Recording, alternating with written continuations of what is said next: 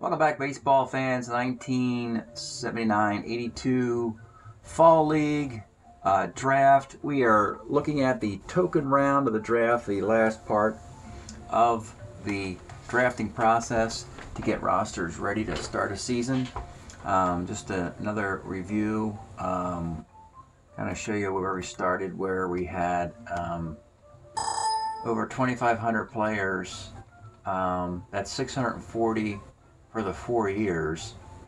Now, of course, all are available because they have multiple cards in the years. And then you have 384 guys that each team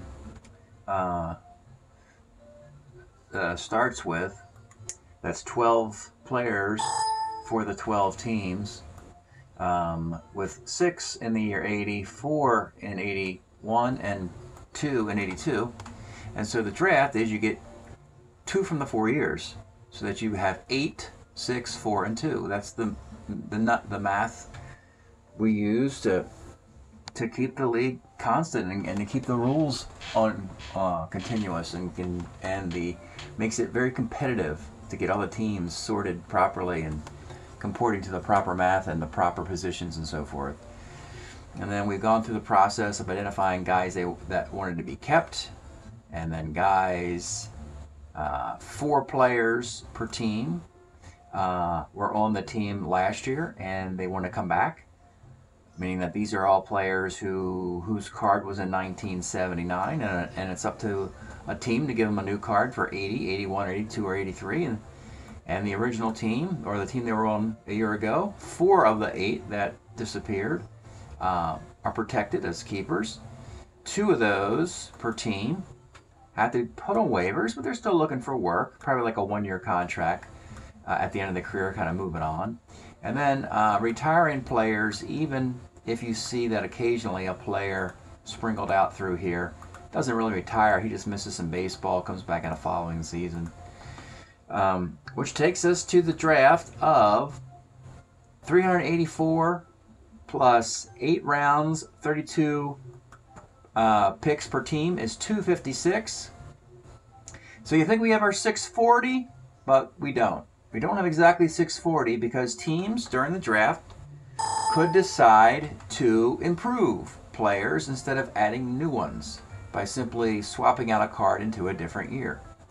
When we look at these codings for all the teams, Seattle was drafting first, so we cluster their 8 picks in one area. The Twins picked second. Their picks are all clustered. All the teams' picks are clustered, 8 per team. 32 teams is 256. You basically have your first pick from one of those 4 years, and then your second pick from one of those 4 years. If it is indeed one of those keepers, indicated by this color blue and the letter K in the C column, which is status.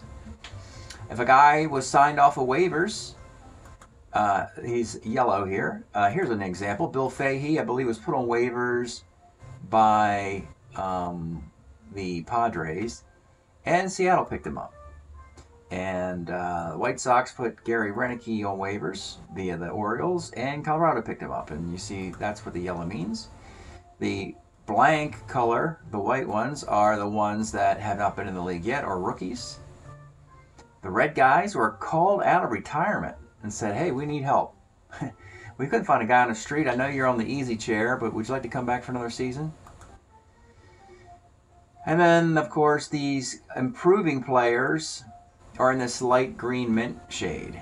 For instance, Pat Zachary was improved to get him into his 83 season, where he lowered his ERA by half a run, and that meant that they were short a player.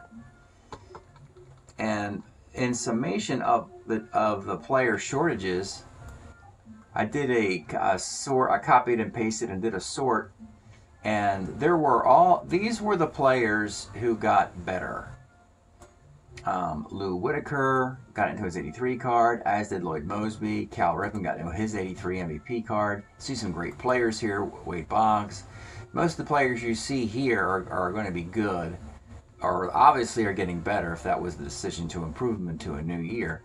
But it meant that they had a vacancy on the roster.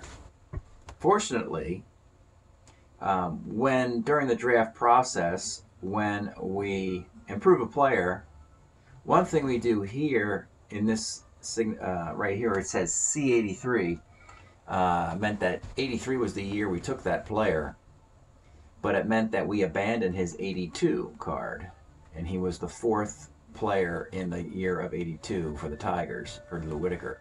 This is what this says is that we had Lou Whitaker's 1982 card, but we thought the 83 card was worth improving.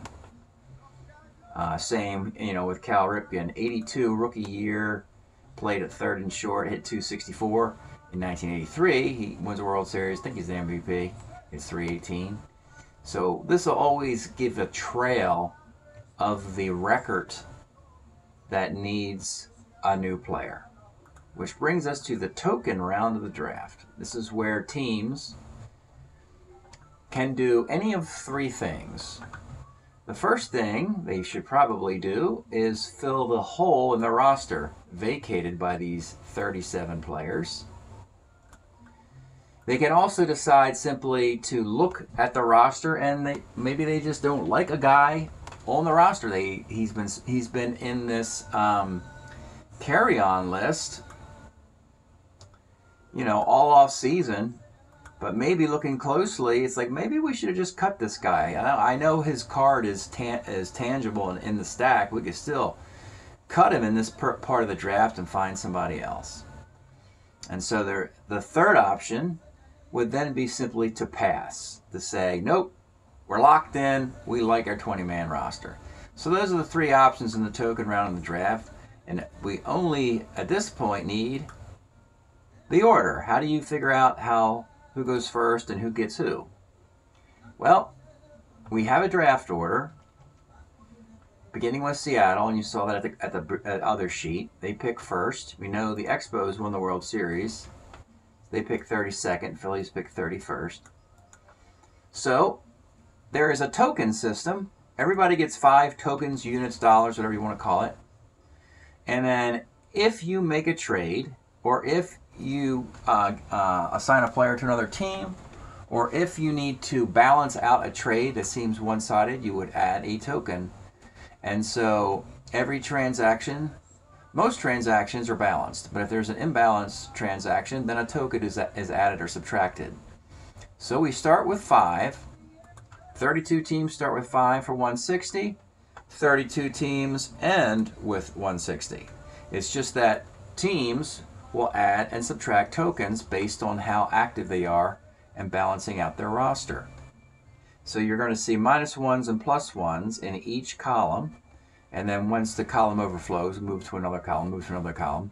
The point being is, every time you do a +1 on a trade, you put a -1 someplace else accordingly. And so now we have the total tokens are here in this column. It's still 160, but teams have more than others. In the particular draft, the Cubs acquired 8 draft tokens, and one of the ways they acquired 8 draft tokens was they traded Dave Kingman, they traded Dave Kingman, they traded Bruce Sutter, they traded Rick Russell. So they basically didn't even want any of those 3 guys. And what was returned to them in compensation wasn't overwhelming, so they acquired a token in each of those moves. To get to 8 tokens, the highest token amount, followed by teams who have 7, and then 6, 5, and of course you're going to have teams with 3 or perhaps even 2. Maybe 1. We've had a year where the Yankees had 0 because they used all their money up. So then your draft list is sorted by tokens, priority 1, and draft order, priority 2. And that takes us to the analysis. And I won't go deep into this analysis. I'll find some stuff, but I'm just kind of showing you the process of how we competitively give every team an opportunity to compete. We have some more information here. For the 37 players who were improved and they have a vacancy on the roster, This is some shorthand for potential needs. RR means ready reliever. 3VL, first baseman versus lefties. 9VL, right fielder versus lefties. LRP, left-handed relief pitcher. Yeah, CFVL, center fielder versus lefties. You get the idea. It's just shorthand. It doesn't. It helps me. I see this and it speeds this drafting process up and helps me out. So it lets me know the needs. Also, I needed a placeholder if a player was going to move off of the carry-on. Let me give you an example. Aurelio Rodriguez. So he was look at this, a Tiger. And this is where we started. He was a Tiger at the beginning of the draft process, at the end of last season. He was considered player 7 of 8 in that 80 list. The Tigers decided they wanted to move off of him into a different player. So we simply moved that record away from the Tigers, but also made it visible so that the rest of Major League Baseball knew that, hey, Aurelio Rodriguez is available if you want him. The Tigers just are making a move. So players like him, Ted Cox, Tim Corcoran, Craig Stymack, actually did not find homes. They were swapped out for the attempt of improvement, along with some more guys here: Dave Roberts, Duffy Dyer, and then Glenn Abbott at the very end was probably the last player to be removed from the league with a replacement. So with that, let's show you how the token round of the draft started. And the Cubs, this is the team name here. In this column, the first column here, I'm going to scroll down a little bit. We had 128 picks available.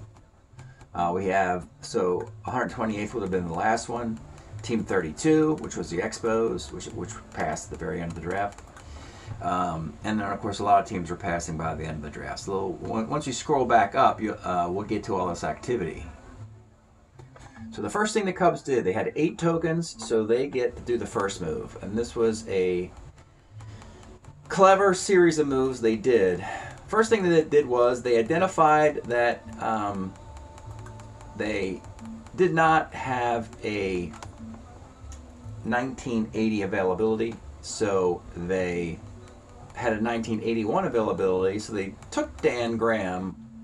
He's a catcher for Baltimore, and they knew he was good in 1980 but not in 1981. Didn't matter. They took him here, and by taking this inferior player, it meant that nobody else could take the 1980 Dan Graham card, which a lot of teams wanted. As a matter of fact, the very next team, the San Diego Padres, needed a 1980 catcher, and the first top pick was just taken off the board, Dan Graham in this case, and it was they took John Tamargo, a switch hitting catcher who played for the Expos in 1980.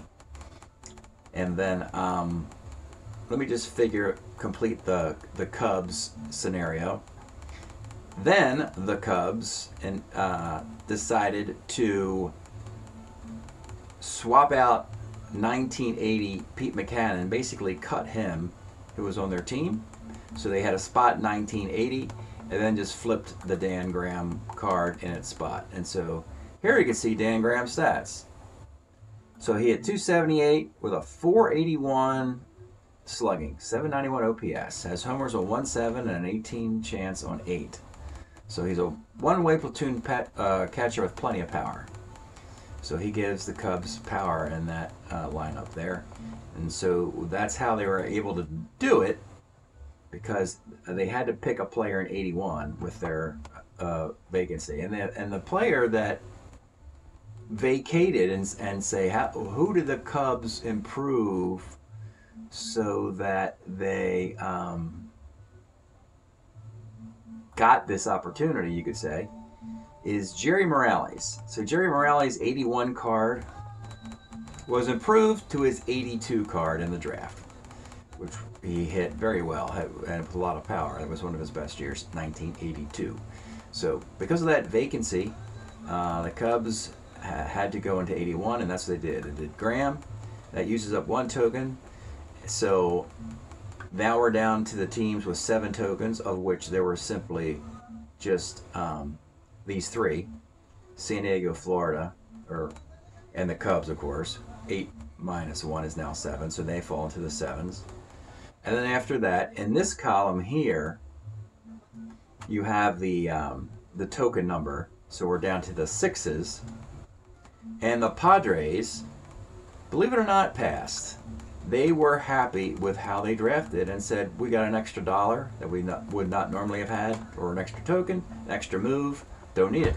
We're happy with how the draft went. So, as did Florida. So that means that if we scroll down on this list, anytime you see SDP for San Diego, it's always going to be a pass. And then Florida passes. The Cubs, again, you can keep picking. And the next thing they did was that 81 spot that they had Graham in, that they flipped out of, they got 81 Burt Campaneris in that spot. So it was Dan Graham in that year. Then it turned into Dan Graham into a different year. And Campaneris is a middle infielder replacing Pete Mackanin. So what they looked at was we wanted Dan Graham and we wanted Burt Campaneris over Pete Mackanin. The Yankees got Bob Watson 1980. That's a great pick just sitting there for them. Normally they run out of money, not in this draft. They actually had some. Seattle took a keeper, Enrique Romo, from the Expos, who didn't make a move for him in the draft. It came down to one player of the year 1980 for the Expos, and they picked Larry Parrish over Enrique Romo and Elias Sosa. So the Mariners got Romo. I'm not going to go through the whole list. I'll just give you some highlights.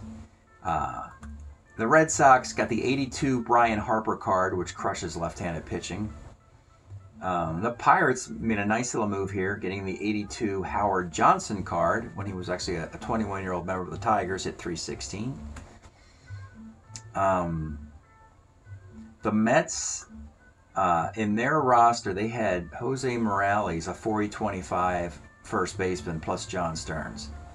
They needed an everyday first baseman, and Willie Montanez's final decent year, 1980, was there. I think Montanez played for the Mets in 79. So to find a starting first baseman in the token round of the draft is kind of stunning. And Montanez isn't glamorous at his age here. What does he say? He's only 32, but it's 274, 353, 679.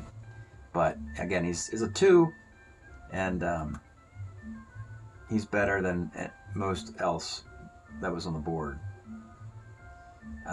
Looking for, once you get deeper into this, more teams are passing, and then also you're going to see guys who aren't really sexy picks here. Matter of fact, Sparky Lyle won the World Series for the Expos a year ago and was happy in retirement. He was going fishing, and the Tigers called him and said, we really need you. There's no left-handed relievers left on the board. Can you come back? Can you put the fishing tackle down and come out and play for us? And they're looking at these numbers. Sparky's 80. He's got a 4.69 ERA, a 1.55 WHIP. In 80 innings, gives up 97 hits, 28 walks, 43 strikeouts. Just pretty below average, mediocre year. But because he throws left-handed, the Tigers got him. We had Gary Christensen. 5.17 ERA for Kansas City, taken because he throws left-handed. And then real late in the process here, the Mets had second thoughts on Glenn Abbott, and they switched over to Rick Russell as the ace of their staff. The Mets have everything except starting pitching, and that comes next year in '84 when Dwight Gooden and Ron Darling show up. But for right now, they have Rick Russell and Frank Tanana in the 1-2 spots. as we get to the end here, we find that some teams who didn't have money, you see the number of tokens, 3. In this case, it really was Baltimore, Cleveland, and Houston are teams that needed players, didn't have any money, so they had to wait. If you look at these the player selection number, 86 players including teams that pass, go by before Baltimore and Cleveland, and I believe Houston as well, get to take a player. So that's what happens if you go through this improvement process and you don't have any money left. You got to sit and wait and wait and wait and wait. And that's the pros and cons of improving players. It's really fascinating to look at these options, but it's all done in the nature of ultimate competitiveness of the league. The greatest baseball teams in this era are pretty much knocked down a little bit. I mean, Baltimore lost Ken Singleton. They let Mark Belanger go. And I think the Cubs, it's funny, the Cubs ended up with a lot of these guys from Baltimore. It's funny how. So the Cubs added Ken Singleton and Mark Belanger. Dan Graham was Baltimore's catcher in 1980. They also added Bert Campaneris, former Oakland A. You get the idea that the Cubs were simply going for guys from a winning franchise to help them out. We saw this in the summer league in the late 60s, early 70s, when the Toronto Blue Jays were taking all the discarded New York Met players like Tommy A.G.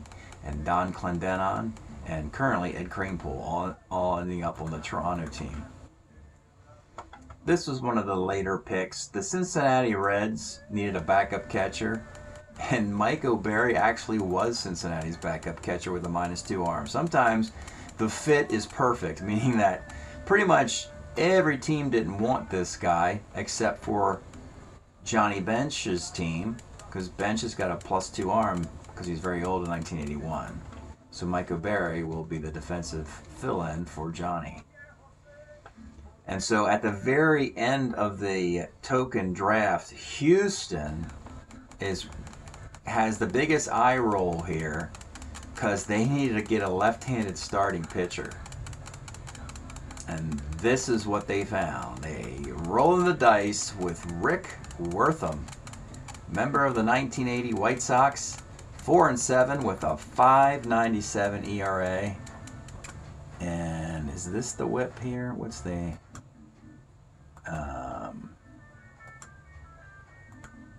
that's got to be format there. Yeah, oh boy. A 1.73 whip and a 5.97 ERA. Looking at the card, he doesn't give up any home runs. He just gives up a ton of walks. In 92 innings, he gave up 58 of them. He is going to be in a rotation sandwiched between Nolan Ryan, J.R. Richard, and Joe Negro. So talk about that one day in your season where you're going to go to your bullpen, and that's the day. I guess the Astros are figuring they're not going to need their bullpen much with Richard, Ryan, and Negro on the mound, but when this guy's out there, by the 3rd, 4th, 5th inning, Cincinnati, the final pick, they decided to, and this is interesting because they were weaker against left-handers instead of right-handers. And I mentioned early up in this list, there was a player here he is, Tim Corcoran. He's a left-handed hitter, and the Reds had him. They had too many left-handed hitters, and Corcoran's defense wasn't very good. They wanted a right-hander, somebody could hit lefties, so they swapped him out for Mike Ivy. Because Mike Ivy in 1980 can still field pretty well. He's a 2 at first, 2-11, and hits left-handed pitching pretty well. So that's like a very late move after most of the league had passed. And Houston and Cincinnati were the only teams taking this extra round of the draft. So that concludes this. The 37 mint green, whatever guys, those spots were filled, and then you have the dark green here are simple replacements. 1, 2, 3, 4, 5, 6, 7, 8, 9, 10. 10 guys replaced. 7 of those were here and are still available. The other 3 guys didn't play in the league last year and were on the street and got into the league that way. So that means we have got the league to the proper everyone's comported with, beginning with Arizona. Everybody has 8 players from 1980, 6 from 81, 4 from 82, and 2 from 83.